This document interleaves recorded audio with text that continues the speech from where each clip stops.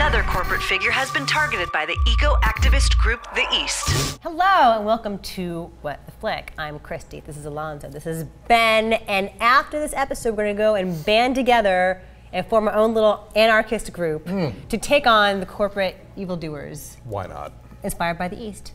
Alonso's gonna tell you what The East is about. So The East stars indie darling Brit Marling. I love saying that. The star of The Sound of My Voice, and she also played Richard Gere's daughter in Arbitrage.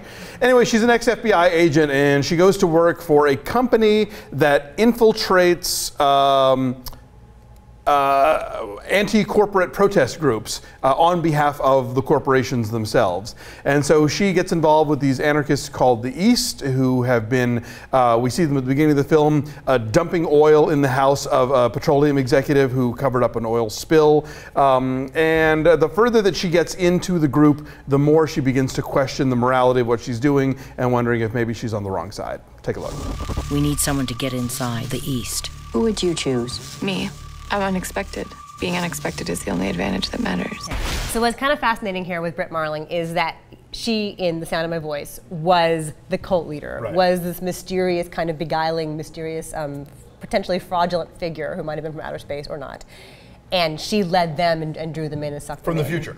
From the future. She may or may not be from the future. Is she an alien? No, she's just time traveler. Time traveler. Yes, time traveler. Same thing. So, and now she's the one getting sucked into the cult. And I think there's something kind of very naturalistic and still and subtle about her that allows you to believe her in every single situation. And I'm a big fan of hers, and I know that you are not quite so convinced. I kind of run a little hot and cold with her. I'm curious to see where she goes next. I think there's potential there for sure. Yeah, this is great for a while. This is very suspenseful and keeps you guessing for a while. I like the way that it explores her vacillating allegiances and you know, it's easy to see how she would get sucked into this group. Alexander Skarsgård is a very charismatic leader, and they do these very persuasive, kind of creepy and sexualized and intimate rituals to bring somebody in.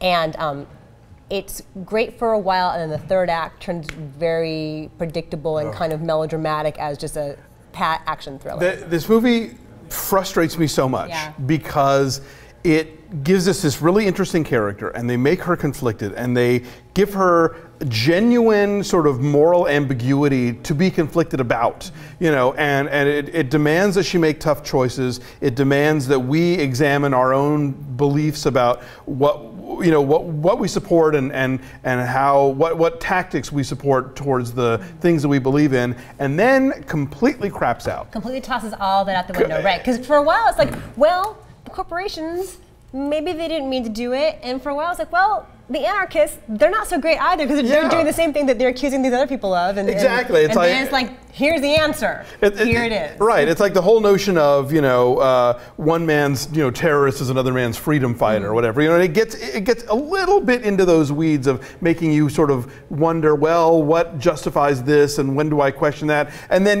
completely walks away from it and just goes Disney Channel. It's so exact. Why Disney Channel? Just because it's just so easy, it's so pat and very simplistic, and everybody can leave the theater going, "Shoo! Don't need to think about that anymore." Yeah, the ending is very happy. I will say that after going some very, very dark places and some unexpectedly dark and violent places. Yeah. I mean, there are turns here I didn't see coming. No, definitely, and some chilling behavior on both sides. So on both the corporate side and the anarchist side. How do you get to be, by the way, an ex-FBI agent at like 27 that she appears to be? She's brilliant. Well, it's kind of like Jessica Chastain's character in Zero Dark 30, right? She's like young and brilliant. She's the Doogie Howser of the FBI. Yes. One thing too about her though, we kind of intentionally don't know a lot about her background because she's meant to be a blank, mysterious and able to go undercover. But one thing that they introduce early and often, and then also abandon, is her Christianity. Oh yeah, that I know. I kept thinking that was going to come up again later, and then boop.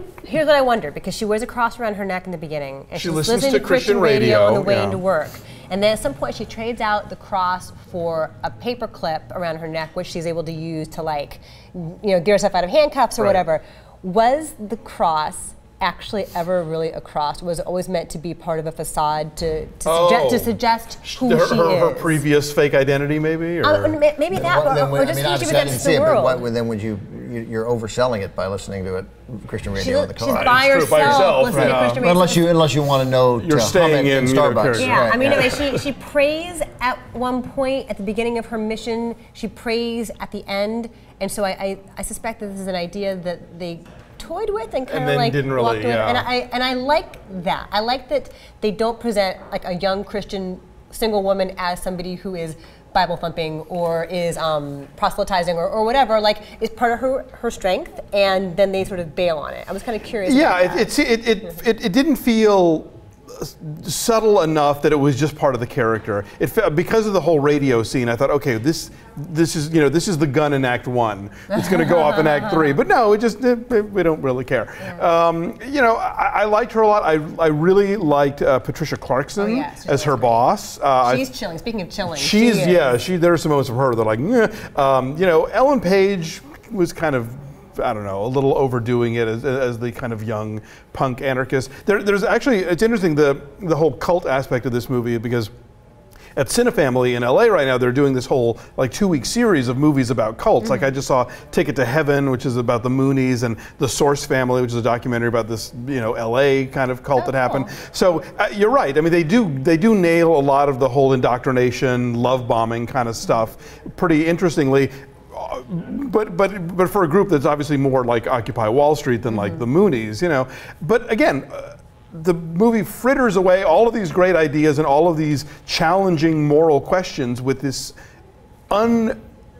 undeservedly and ridiculously just pat ending. It was depressing. Switched your numbers.